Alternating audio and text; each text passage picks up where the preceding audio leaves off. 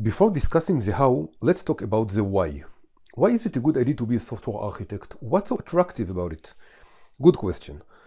There are three very good reasons to be a software architect. One, this is a really very interesting job. As a software architect, your daily routine may include talking to CXO, that's CEOs, CFOs, CIOs, and more, discussing technology with development manager, and conducting some research about new patterns and platforms. There truly is no other role in the software industry which is as diverse, broad, and spread across the whole organization as the role of the architect. As we will see later in this course, a good architect's work involves business, technology, methodology, soft skills, and more. I can promise you this, as an architect, you are not going to get bored, ever.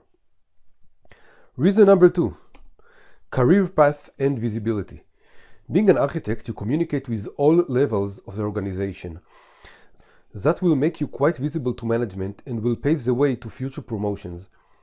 One of my friends was a developer for 5 years and felt it's time to move on.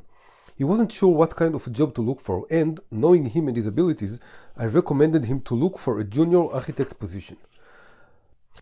After a couple of weeks, he landed a job and was amazed by the amount of communication he had with the CEO and CIO of the company. Today, he is a senior architect in one of the largest companies on the planet. So yes, being a software architect can definitely push your career forward. Reason number three, money. Everyone wants it, but few are ready to talk about it. But take a look at these numbers. As you can see, the average salary of an architect is almost double the salary of a developer. Here, I'll just be quiet for a few seconds while you're crunching the numbers. But honestly, you should not go for the money. A good architect is someone who loves what she does.